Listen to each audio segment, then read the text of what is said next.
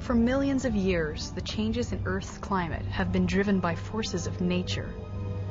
But for the last century and a half, Earth's average temperature has been rising faster than any time in the past 10,000 years.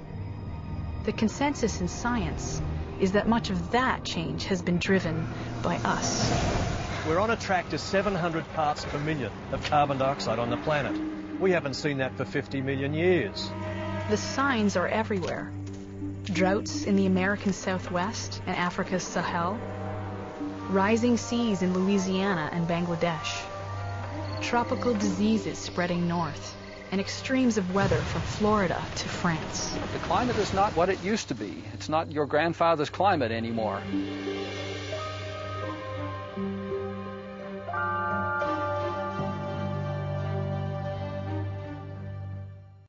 You know, there are people who still say global warming needn't concern us. If it's happening at all, it's a natural trend, not much we can do about it.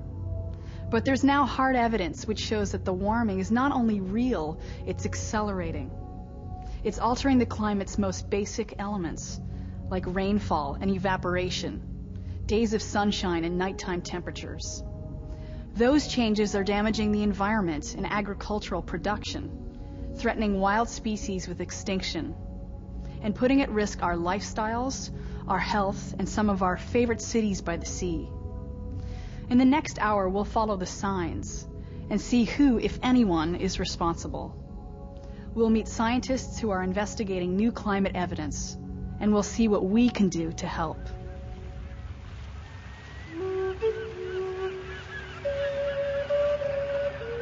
It all starts with the warming.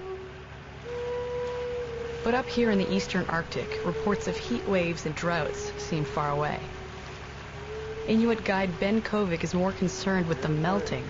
Across the mountains? Yeah, across the mountains up there. The disappearance of sea ice and snowpack on a scale that's hard to grasp. Over the last 100 years, the world has seen a 1 degree Fahrenheit rise in its average temperature. But here and in Alaska, the average has climbed 4 to 7 degrees Fahrenheit in just 50 years. The ice is forming a lot later than usual over the past few years, and it is breaking up a lot earlier. So that means the less ice there is, the less hunting that can be done by our people, and that means less country food. It means there's been a great shift in terms of the seasons and the changing of the environment in the Arctic here. Earth's polar regions are signaling us that something unusual is happening.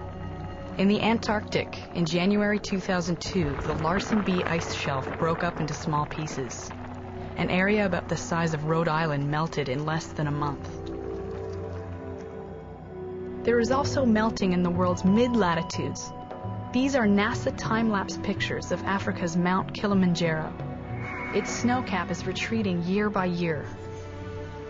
And the famous Swiss Alps may one day have no more glaciers. We are now at the actual melting front of the glacier, and this glacier retreats actually at the rate of about 30 to 40 meters a year. This is about twice as much as the average retreating rate of the last 150 years. But global warming isn't just melting the ice. It is triggering large-scale climate changes of every kind. The seasons have become unsettled. Atmospheric highs and lows are migrating to new regions, basically changing the way our daily weather works. But what are the causes, and why is all this happening now? We know that climate is not controlled by just purely one thing, and in the case of the human control, it has resulted in changes to the chemistry of the atmosphere in the form of greenhouse gases and toxic metals, which are unparalleled in rate and also magnitude for the last many millions of years. The instabilities that those could create in the climate system could be very dramatic. Every day, solar radiation streams down on Earth's surface. As the land and the oceans warm, they radiate some of their heat back, out into the atmosphere. Some of that heat is then trapped by naturally occurring gases like water vapor, methane, and carbon dioxide. It's called the greenhouse effect. And for millions of years, it's kept Earth's climate livable. But why is the greenhouse starting to get too warm?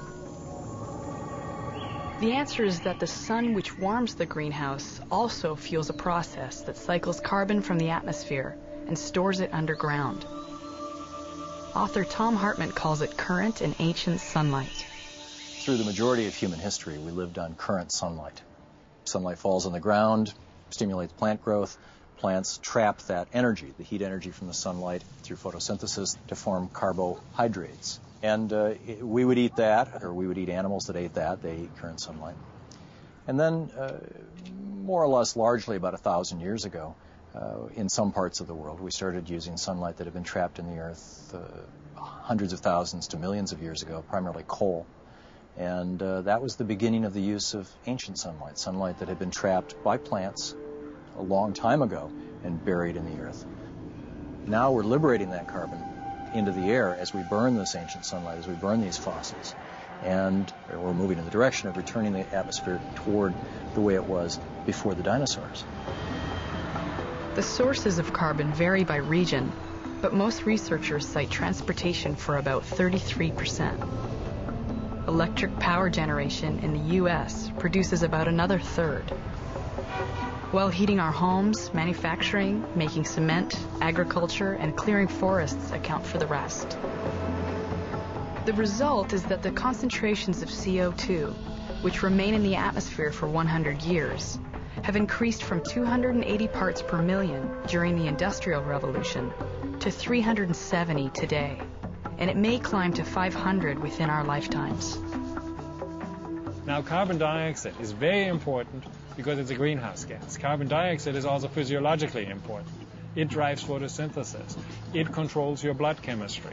And you are saying we are going to change this by a factor of 2 and we don't expect any consequences? I don't need to understand the consequences in detail to be very concerned that there will be some. Unfortunately, modern lifestyle demands energy.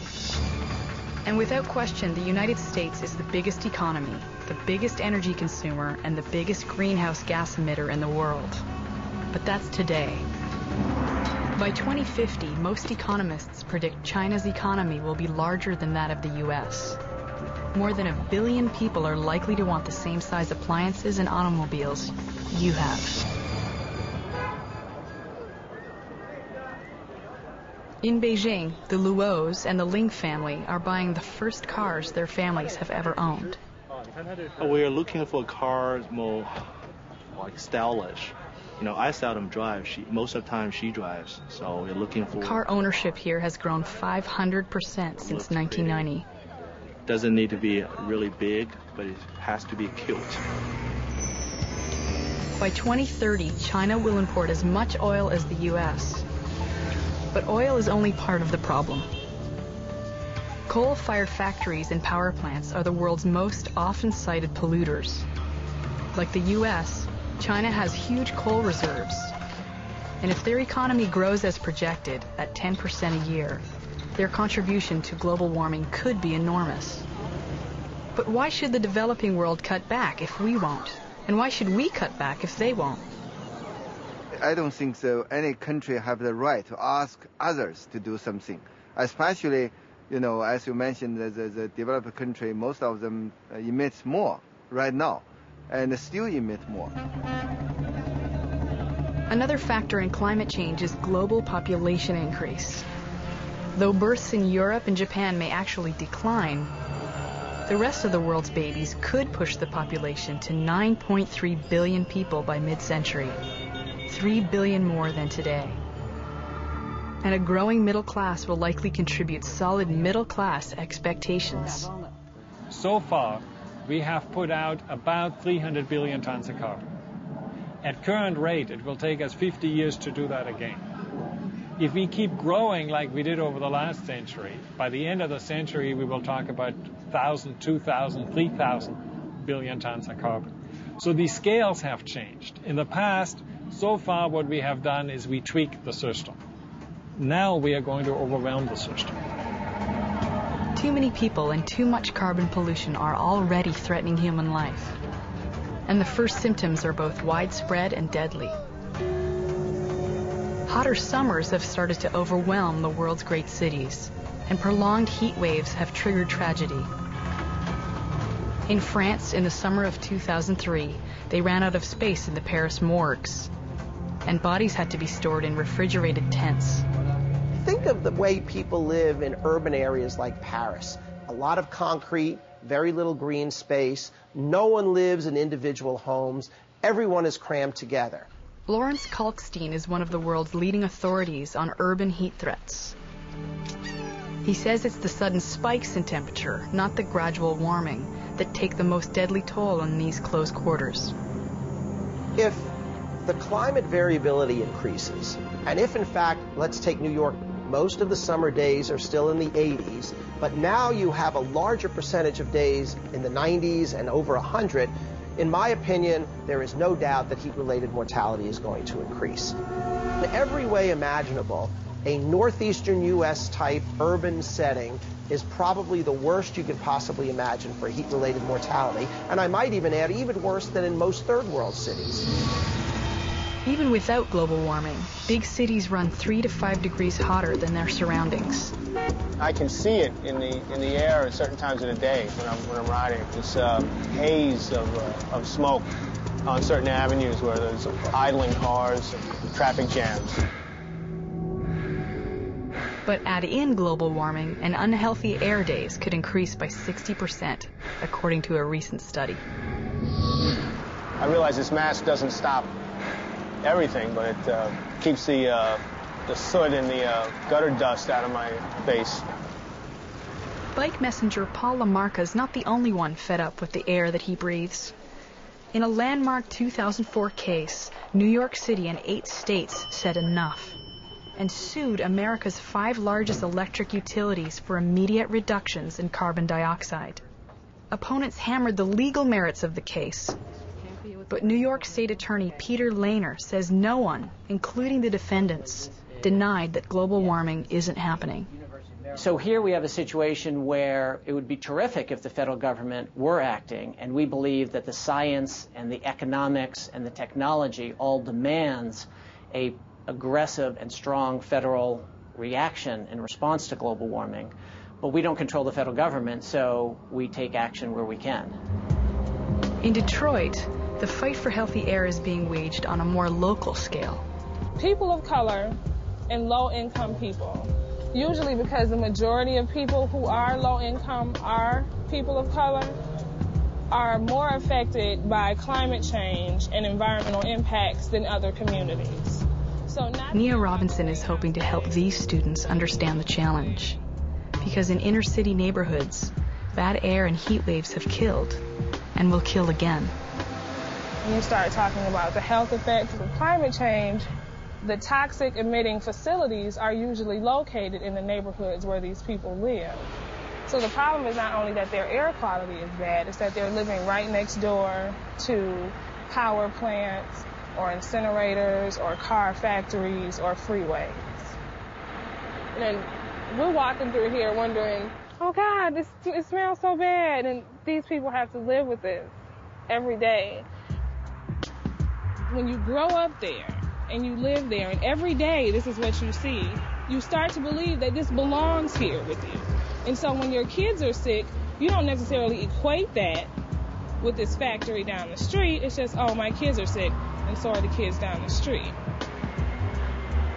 I feel like, especially when it comes to depending on our generation to come along and really help and support the environmental movement, it's so hard because, you know, we have been kind of the bling bling generation, and all we care about are the Escalades and the clothes and the cars and getting more and more and more. And like you said, it's hard to do the give and the take, and I don't think that as a whole we really want to give and take and say, well, I'll give up that house or that car for the environment. They don't care about that. The reason that most humans aren't environmentalists is because they don't feel like they're a part of the environment, and they are. They're an intricate part of the environment. And so I think that what's important is to get people to understand that you're a part of this cycle. You don't control it. You're a part of it. And what you do to harm it harms you. While inner city dwellers are more at risk than most, climate change is affecting people's health all over the world. In the last 2.5 decades, we have seen the emergence of 30 diseases new to medicine. Rising temperatures are expanding the range for infectious diseases like Ebola and Vibrio cholera.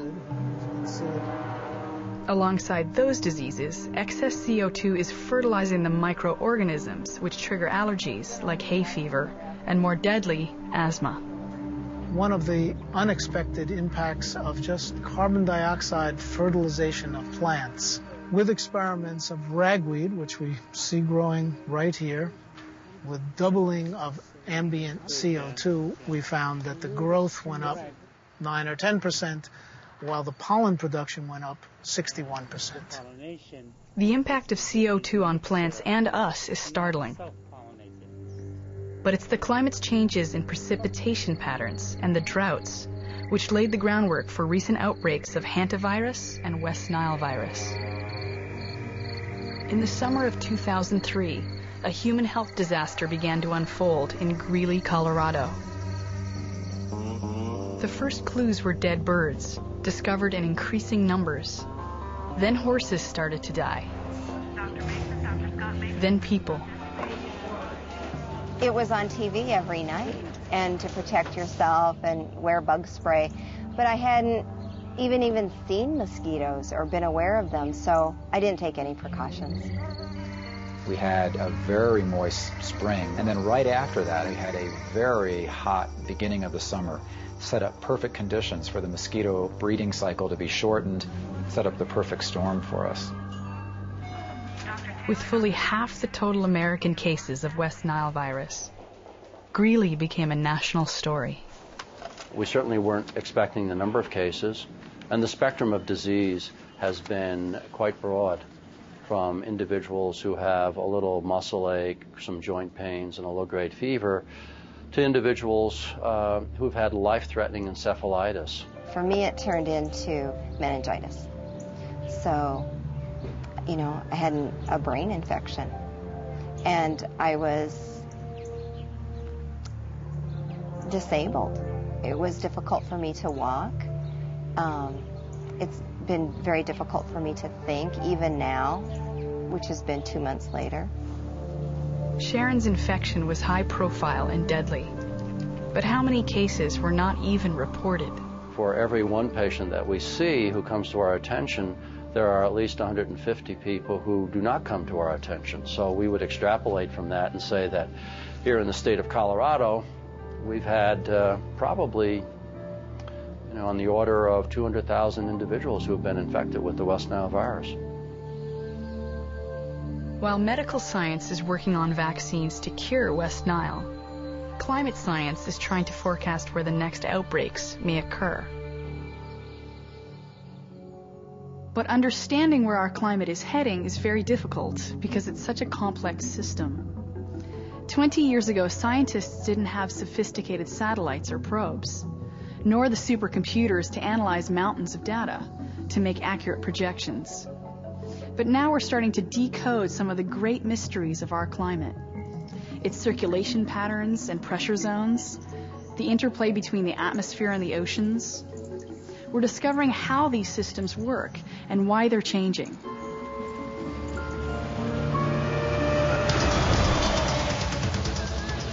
Violent storms have been part of life long before human record-keeping began.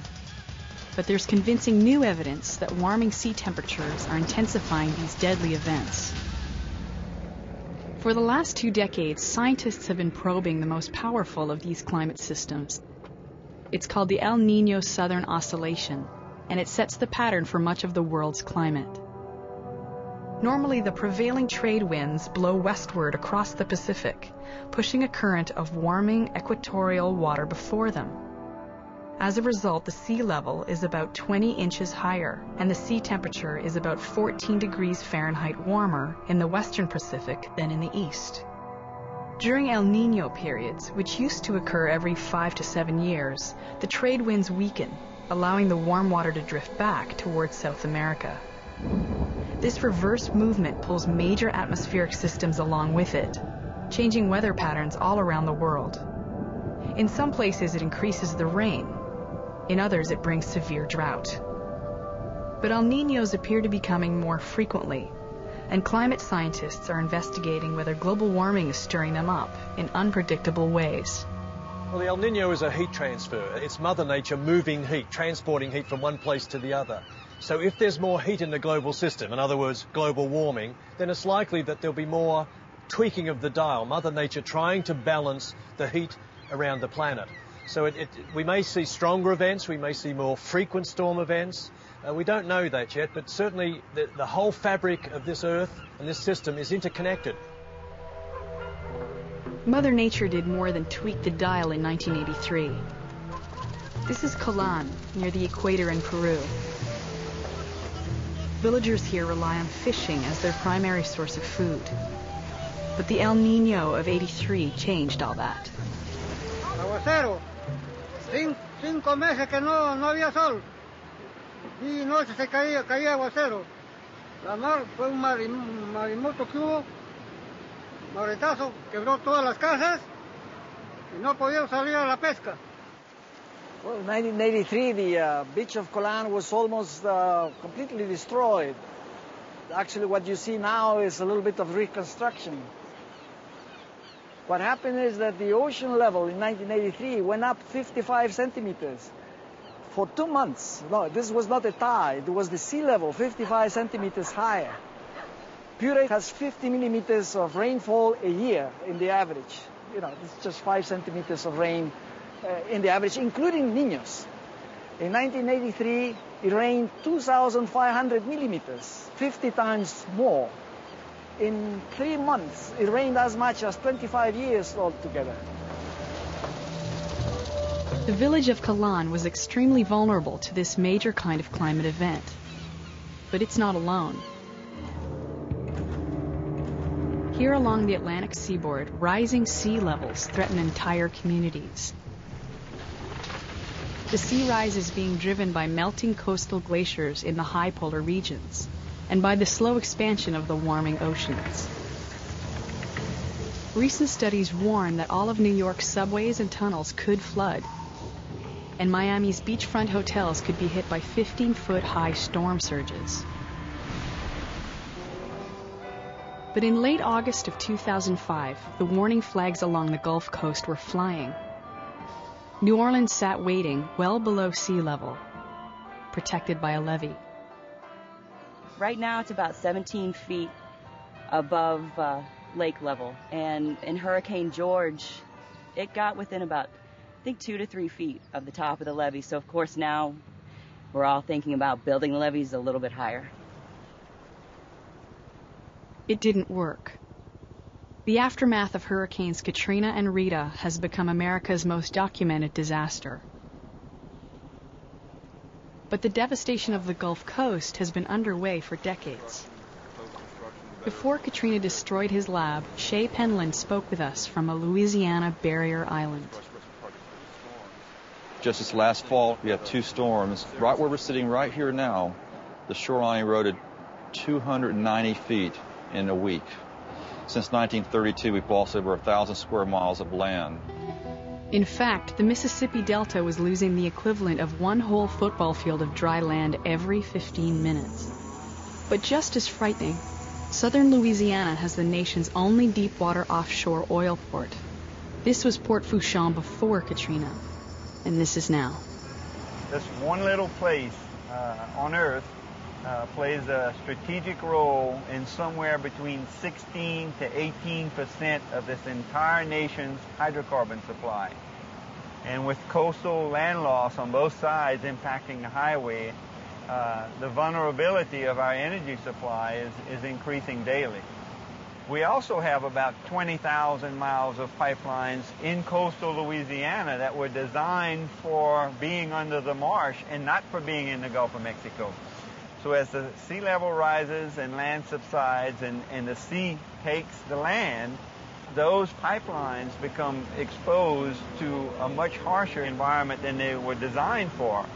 And you just can't replace 20,000 miles of pipelines overnight. So it's a tremendous environmental situation that we're going to have to deal with in this next 20 to 50 years, starting now. Folgett's fears were justified. Soon after Katrina and Rita, the infrastructure struggled at far below capacity, and U.S. gasoline prices soared to unprecedented heights. The climate patterns that may have contributed to recent Gulf Coast disasters have left far too little moisture in the American Southwest. The drought that started here in 1996 had, by 2004, killed off most of the pinon trees across 3 million acres. Old-growth forests and woodlands here in the Southwest take at least 200 years to grow and develop. Yet a severe drought like this can cause those forests to die back in just a couple years. The bark beetle outbreaks can kill the trees in just a few weeks, and the severe fire events can consume a forest in just a few hours. Scientists suspect the current drought may be part of a natural cycle, triggered by those fluctuating sea temperatures in the Pacific. Or could the changing climate be warning us that these trees may disappear from here forever? Well, the key thing about climate change, and it relates especially to warming, diminishing the amount of snowpack that occurs in the mountains and on the plains. And if so, there's no soil moisture when you go into the summer months, it has a vicious feedback and tends to create conditions that are much more favorable for drought, and drought that is long-lasting and quite devastating. And those are the sorts of things we're likely to see as we move into the future with global warming. In Delta, Colorado, that long-lasting drought has already arrived, and it's changing an entire way of life. Last year, it was horrible. We had no rain. All of our ponds, springs, most of them dried up. We were selling double the amount of cattle last year that we normally would in the summertime.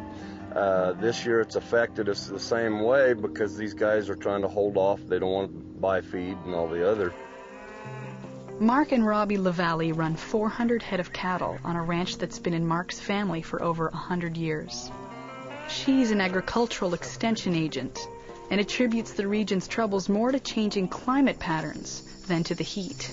This is the 4th year of non-typical moisture. The total precip for the year still looks okay, but it's that timing of when the moisture came that has really altered what we see. And last year was severe, low snowpack, no rain whatsoever as far as spring rain, no monsoon rain in July or August. And so we saw a lot of things happen from the plant standpoint and just no water for irrigation. The other thing we've seen is there's been this whole infestation of other things. We've had cutworms and grasshoppers and all these other factors that have come into play. So it's been kind of this triple whammy.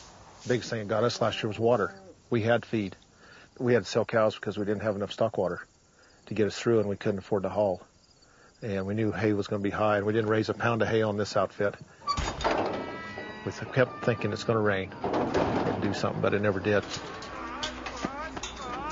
A lot of these guys I grew up with, the LaValles and Hotchkiss, most of that I spent a lot of my life up there. They're still young enough that they can get back in this thing. Times the money now. 15 head, 900, get a quarter. 900, not a bit now, quarter, not a bit now, quarter. The ones that bothered me is the 55 to 70-year-olds that when they went out this year and last year on the drought, they probably will never come back. 25 here, 820, sold, $600, buyer number 6. It's not just livestock in Colorado that's under stress. The world's entire food supply may be vulnerable to climate change. We expect climate change to aggravate current weather extremes. Martin Perry headed the impacts report of the Intergovernmental Panel on Climate Change, which projected long-term changes in precipitation. It will tend to make already dry areas, the arid and semi-arid tropics, drier because the amount of evaporation due to the higher temperatures will reduce water availability. For example, in this part of southeast England where I'm standing now, a 1 degree increase in temperature will generally reduce water availability by about 10%. We would need 10% more rainfall in an average year to make up for that 1 degree warming. That same 1 degree of average warming would slash 10% off the world's rice yields, which provide a staggering 30% of Earth's food supply, raising grave concerns about the convergence of climate change and population increase. So we're talking about 2.5 to 3 billion more mouths to feed on a world with limited amounts of good arable land and water. And so to achieve food security 40 to 50 years out, the amount of food we're going to have to produce is going to be at least 60% greater than the amount of food we're producing today. So we're dealing with serious questions. The world's foremost food crop is at risk. Coastlines are eroding. Our western heartland is drying up. And human health is under threat. The more science we do, the more we understand how future climates might work.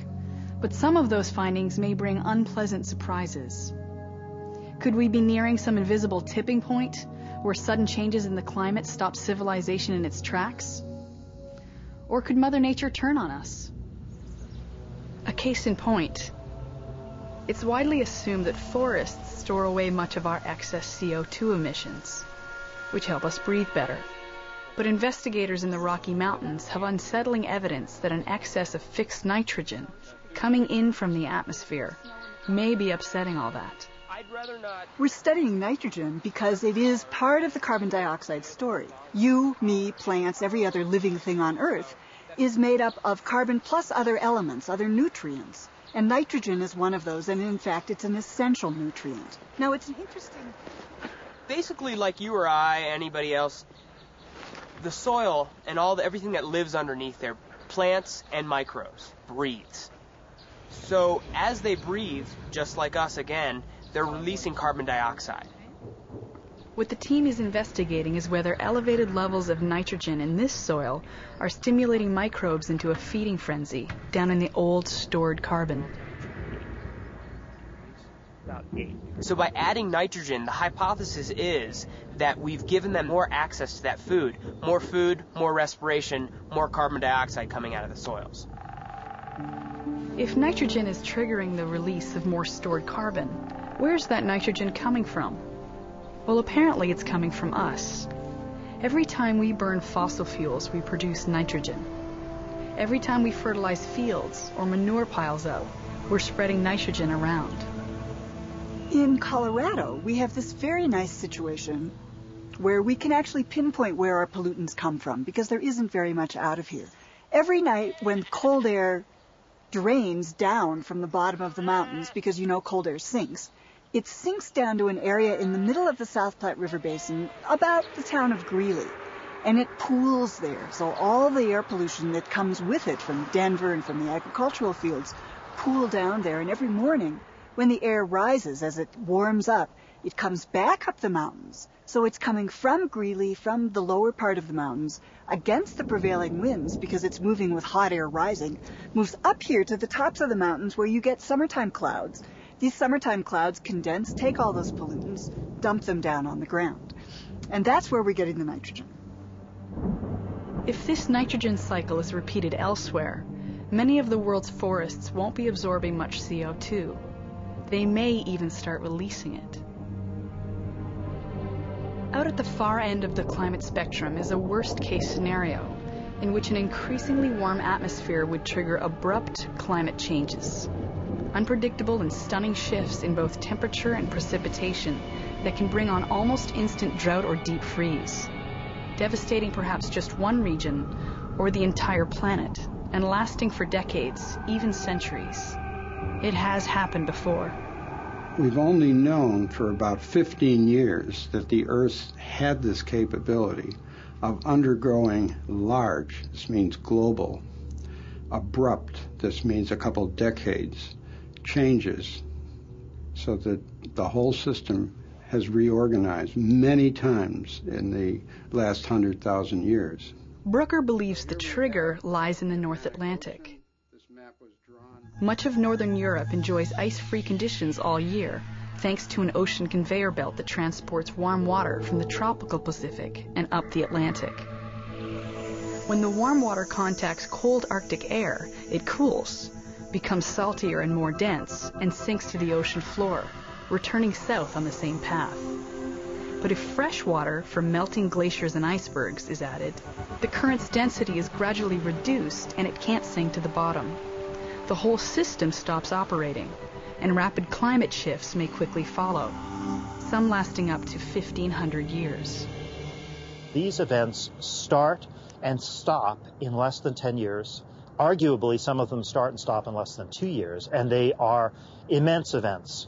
The ones that occurred more than 12, 14,000 years ago were events that were so dramatic that there were changes in places like Greenland on the order of 10, 20, perhaps 25 degrees centigrade shifts in temperature that occur in less than 10, maybe less than 2 years.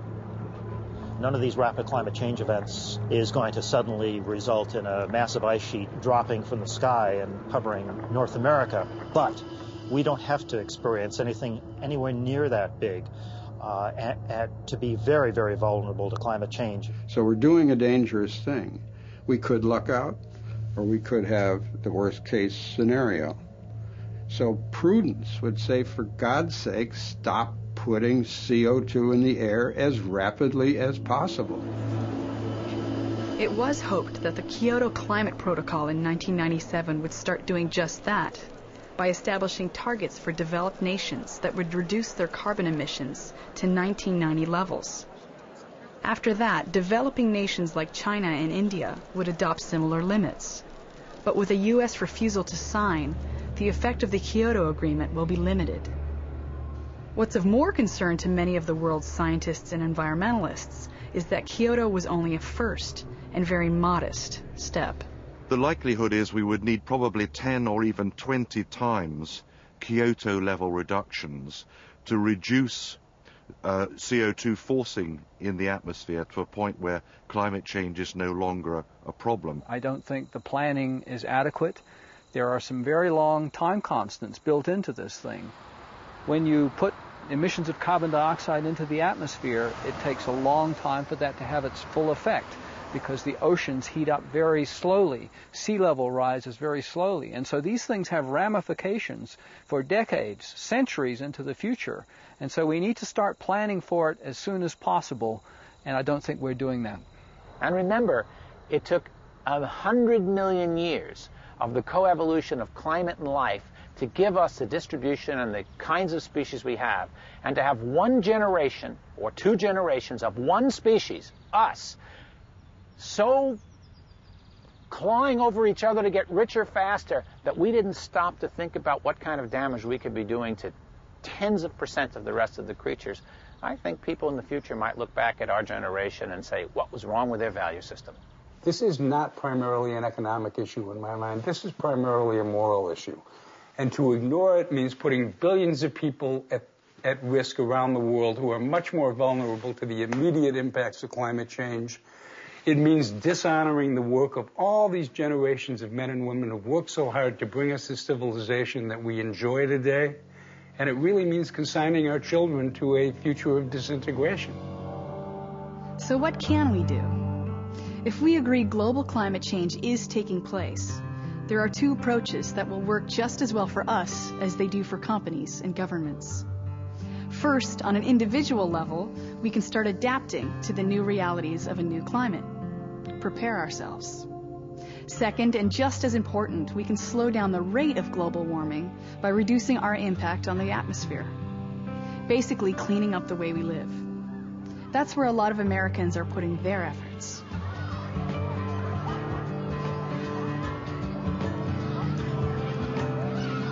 The kids at Harper's Choice Middle School belong to a generation likely to be most affected by global warming. Happily, they seem to understand that and enjoy getting involved with environmental programs like the Energy Alliance. Before I started Energy Alliance, I would never turn the lights off, always leave them on. Now I'm getting a lot better, and I'm putting the computer to sleep, which I learned saves a lot. 2 computers are on. That's also not good. Here in Maryland, these kids are auditing their school to check for energy wastage. So she gets a friendly reminder. Okay. Teachers who leave lights and computers on are given a ticket and told to be more careful. The kids love that. I got a friendly reminder. Because I left my lights on, and they caught me with my computer on. Nice weekend, guys. The program allowed us to develop in kids a real passion, an interest and a passion for what they do, particularly in this case in the environment. I mean, these are the kids who, as they get older, will get actively involved in the environment, in our planet. All over the world, it seems, this is a message which kids understand and care about. Here in Beijing, at the Showpiece Eco School, good citizens of tomorrow get ready to take this message to their homes and families. Change your life. Help slow down the global warming. The impact of carbon pollution worries the Beijing authorities as they prepare to host the Olympic Games. China recently set new emission standards that are stricter than most of those in the U.S., though actually enforcing them countrywide may prove more difficult. In Beijing, however, taxis are given many incentives to convert to natural gas. At least one cabbie has found that it's cheaper and healthier, and you don't have to speak Mandarin to understand his relief. 因为一旦摇下来以后，呛眼睛和鼻子很难受。就说从这个烧了气以后，北京市这个天气变化很好，太好了。For China, this is a first step on the road to cleaner air. In the U.S., however, there's an uphill battle to change the car culture, mainly to introduce clean technologies that could steer our automotive obsessions in the right direction. This is the annual Future Truck Competition between 15 university engineering schools. The challenge is, whose new technology will outperform its gasoline counterpart and burn fuel cheaper, cleaner, and more efficiently? This truck behind us is a split parallel hybrid electric. Parallel diesel electric hybrid. Pre-transmission parallel hybrid. Hydrogen fuel cell powered. Ethanol electric hybrid. Diesel electric hybrid. Hybrid diesel electric vehicle with a modified 4-liter vehicle with a small internal combustion engine and a powerful electric motor. Top prize this day went to Wisconsin's biodiesel hybrid, which delivered an impressive 45% more miles per gallon, while cutting carbon emissions in half. The fact is, there are a number of electric drive hybrid cars, trucks, and buses already on the market, and not necessarily where you'd expect. In 2001, the Sheriff's Department of Martin County, Florida, became the first law enforcement agency in the country to add hybrid vehicles to its fleet. Well, I'm always looking for new things. I like to be on the edge in technology, and I'm always willing to make a change if I have confidence that it's the right thing to do and will have a benefit. So it wasn't a big leap for me. I was kind of eager to try it out. Sheriff Crowder now has a number of different hybrids in his fleet of 22, and that number is growing each year. The first payoff has been an impressive 60% reduction in fuel costs. The cars are used for a variety of non-pursuit applications, in most cases replacing aging, low-mileage police cruisers. And acceptance is growing. Some of our friends made fun of us because this isn't a normal police car. When they gave me mine, I had mixed emotions, but I enjoy that car now because part of my job is to drive through neighborhoods or look for either suspects, or sometimes we have to do runaways. If you're in a regular police car that's unmarked, people pick up on it really quick. They don't even give my car a second glance. Beyond hybrid technology may lie the much heralded hydrogen economy. But even its advocates agree it's at least a decade or more away.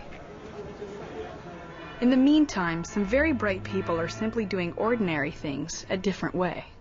5, 6, 7, 8. This is a rehearsal for Climate Change, the Musical, in Keene, New Hampshire. Disease vectors, health sectors. People here are excited about meeting the challenge of keeping Keene green. Manufacture denial, non-linear feedback events. The city council decided to do what they could by reducing carbon emissions in every activity controlled by the city. They're using low-polluting biodiesel fuel in all their trucks and heavy equipment. Scientific uncertainty, climatic variation. And while this recycling plant looks fairly standard, it's actually powered by methane, which comes from the old landfill next door. This is one of 17 interconnected wells that basically supply a pipeline that directs down to that blue building down there, which is simply a diesel generator that's been modified to run on methane gas. And it goes into our electrical transformers, and three-phase power is produced and single-phase power is produced. We came up with a business case, essentially, that showed that producing our own power on site was not only feasible, it was highly desirable and very favorable from an economic standpoint. The power company sends us a bill each month. It's about $7, and it's the cost of mailing us a bill. So then, how about you? How about what you do? You drive that big car just to go to the store that's just 1 mile away. And don't get us started about how hard-hearted you are when it comes to... Small wonder the people of Keene are embracing their new green identity. Okay, well, there's something else over here I gotta show you. This is really cool. There is a revolution going on in energy-efficient home construction all over the world, and it's being spearheaded by radical young architects like Chris Holmes. Just a few years out of architecture school, he's reinventing the concept of affordable green living. In a few years, we're going to have a big eco-building empire across the country, I have no doubt. This is a working-class neighborhood in Montreal, where Holmes has developed a radical concept for affordable multifamily housing. Each two-story unit is cheap by big city standards, less than $150,000 US. They're cheap to rent or buy, and even cheaper to run. A homeowner will only pay about $50 US a year for heating, cooling, and hot water. Okay, so what we did here is we brought the windows out of the building in order to maximize the amount of sun coming into the building from the sun as it travels across the sky. And that light energy is coming in and stored in the concrete floors, and that helps to provide over 60% of the heat for this building. Up on the ceiling, this whole ceiling acts like a giant radiator, either circulating heat or cool, depending on the season. That's provided by our geothermal heat pump in the basement. And finally, we have a lot of energy recovery techniques that we use. We recover energy from all the waste water. We recover energy from the waste air that goes out. We also have incredible windows in this building. This is really cool. As Chris's projects are demonstrating, there are untapped reserves of geothermal energy everywhere underneath us, not to mention independent, emission-free energy from sources and technologies that already exist. In fact, wind farms near Altamont, California have enough capacity to supply electricity to 500,000 households. And a federal study estimates that wind power potential in the Dakotas, Kansas, and Texas alone could supply all of U.S. electrical demand. But even that doesn't match the potential of the sun. Each day, more solar energy hits Earth than its 6.4 billion people could consume in 27 years. But you don't have to live in the Sun Belt. Contractor Lyle Rawlings is bringing solar into the energy mainstream in New Jersey by helping union electricians learn the ins and outs of the technology. Solar energy is actually the most intensive job creator of any form of energy. It creates 4 times more jobs per kilowatt hour generated than fossil fuels such as coal. It's manufacturing jobs, it's installation jobs, it's technicians that do servicing, a lot of high-quality technical jobs that are being created right here in New Jersey. At the top of the customer satisfaction list is the moment they start selling electricity back to the power company. And as soon as we flip the switch, we'll see that meter slow down and stop and then start to spin the other way, and people love to see that. It's too good to be true. The sun comes up and you produce power. Why are we not doing this? There are no emissions, and there's no cost of the power. Why are we not doing more? Tom Layden's company produces large-scale photovoltaic arrays. His Fortune 500 customers see solar as a long-term investment, and Layden hopes more politicians will start to do the same. It really comes down to policy. All we have to do is grow the industry like it's growing right now, and we could produce 100% of our power in the next 35 years. This system alone will save about 5,000 tons of CO2 production over the next 30 years. In terms of barrels of oil, that's 28,000 barrels of oil, the equivalent energy that this system will produce. For many of those 30 years, over half of U.S. electricity will still come from coal-fired power plants. And the older plants will remain among the country's worst contributors to air pollution and atmospheric warming. There are new technologies that would let countries like the U.S. and China use their huge domestic coal reserves and reduce some of the pollutants. Coal gasification is a partial solution that produces 50% more power and cuts most of the sulfur and nitrogen, which reduces both smog and acid rain. But its CO2 emissions are still a problem. On the horizon is a truly zero-emission coal technology. But in the meantime, our atmosphere keeps on warming. Research to reduce CO2 emissions is happening in some surprising areas. Agriculture and land clearance have been part of the problem, contributing up to 20% of all the world's greenhouse gases. Now, they may become part of the solution, if scientists have their way. In this experimental field, they've reduced the fertilization, computers control the irrigation, and there's minimum tilling of the soil. What they're looking for is an answer to a fairly simple question.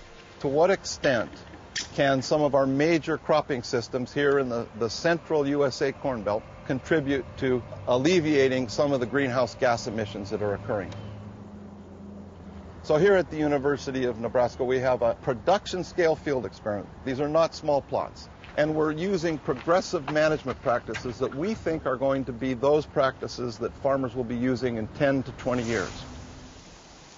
We're asking the question, under those conditions, how much carbon can they store from the atmosphere?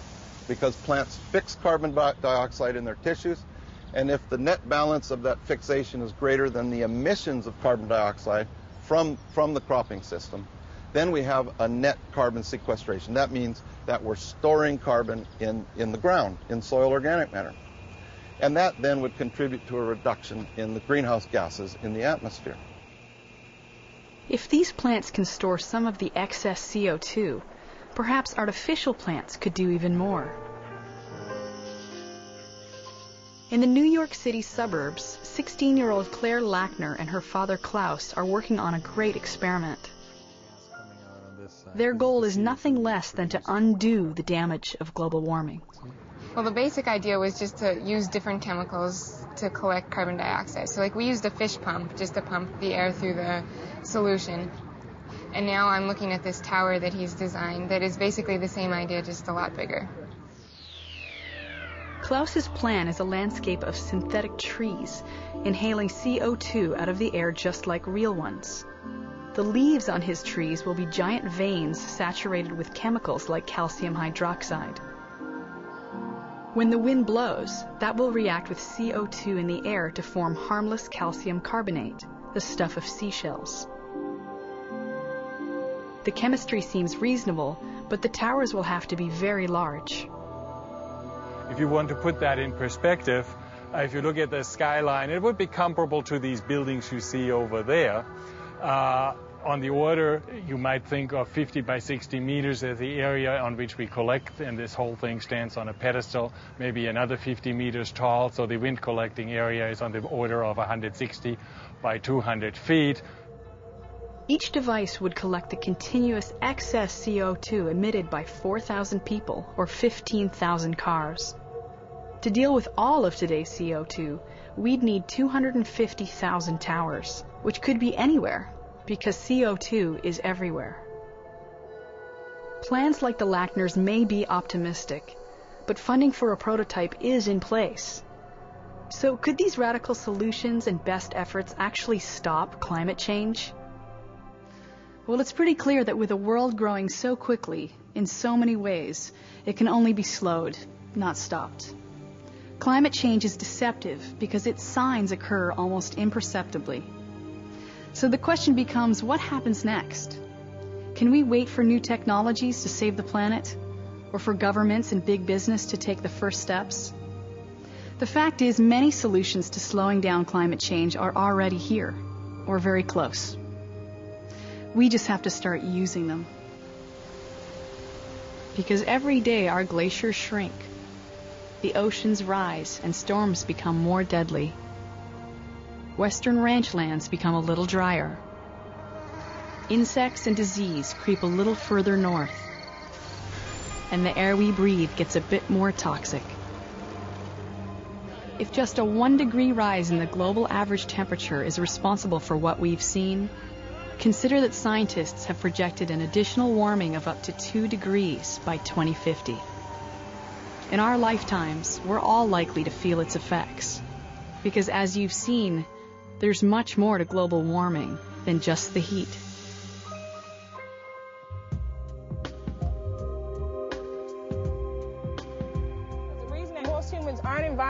kids is because they don't feel like they're a part of the environment, and they are. They're an intricate part of the environment. Just this last fall, we had 2 storms. The shoreline eroded 290 feet in a week. Since 1932, we've lost over 1,000 square miles. The program allowed us to develop in kids an interest and a passion for what they do, particularly in this case in the environment. These are the kids who, as they get older, will get actively involved in the environment, in our planet.